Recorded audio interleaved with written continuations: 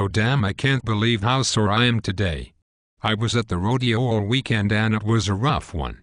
You should really be more careful. You are no spring chicken anymore. I know, and I was cutting hay and making bales the previous weekend too. I'm getting too old for this shit. I need to retire soon. Well, if you would hurry up and get my sub done, you can retire. Before the 2010 Olympics would be nice. How about before the Olympics in 2012? 2012? Hurry and get my sub done.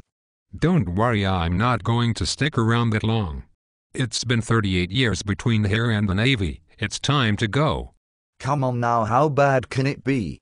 I mean, going to all those meetings every day must be quite a breeze. Why would you want to leave?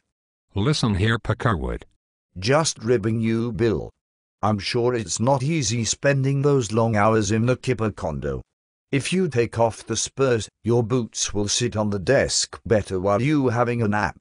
Speaking of spurs, I'm going to start kicking some ass and taking names to get this project going.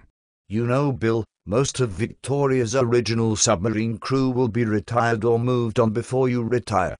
On the topic of the submarine, we were planning to put the battery cooler in today. I heard the LCMM hasn't signed off on the cooler ends. If he doesn't like the report, we'll have to take it out again. I'll take the risk and get the shop to put it in. And the main motor coolers, we'll put them in also. Don't you remember the onion analogy? We have to put the onion back together in the right order. Don't worry, we're not going backwards on this project. Well, the report came back from the LCMM. The battery cooler ends are no good and the cooler needs to come back out. What? When did it get put in? Just pulling your leg. After it was installed and removed twice already, the shop didn't install it. They didn't think the riggers would be too happy about the third time, so it's still in the shop. Oh good, you had me worried for a second. We need more horsepower on this project to make up lost ground. It's taking too long. We were going to go to 12 starting today. Yes, but we could only fit so many bodies in there at a time. It gets pretty crowded in there as it is. More horsepower may not work. Perhaps you should go 3 shifts instead? Sometimes you don't know shit, from Shinola. Just tell me this then, aren't you retiring soon?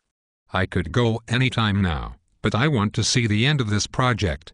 Well then hurry up and get my sub done. You've got lots of job packages still open. Well, there is one thing I've learned, and it's that you need to just take one thing at a time and beat it to death. Come on now, cowboy. This ain't no rodeo. You can't just beat things to death. Oh well, I've made my mind up and I'm retiring today. It's been a slice. Peckerwood,